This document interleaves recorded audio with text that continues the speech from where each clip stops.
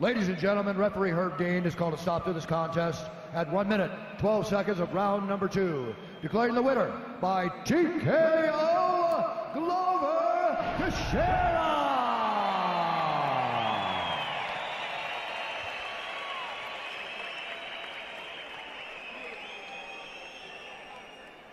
All right, I'm here with your winner, Glover Teixeira. Thank you very much. Congratulations on the win. About as big a statement as you could have made with this showcase here tonight, and you do it here in Sao Paulo. Congratulations. How you feeling?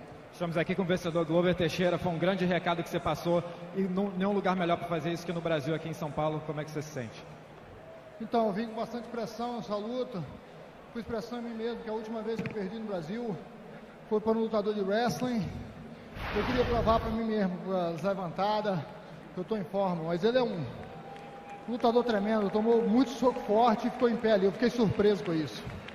I put a lot of pressure on myself for this fight. I lost last time I fought in Brazil against another wrestler. He's a great fighter, but he's a tough fighter. But I knew that I came in and I needed to prove to myself that I could beat him.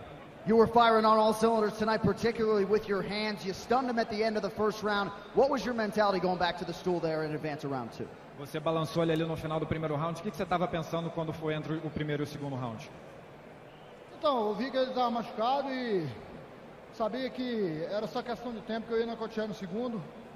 Eu quero agradecer, pessoal, aí, todos que vieram torcer, time Nogueira é time aí, vieram 700 pessoas, obrigado, galera, Sobralha, vamos estar aí, para tomar uma cachaçinha.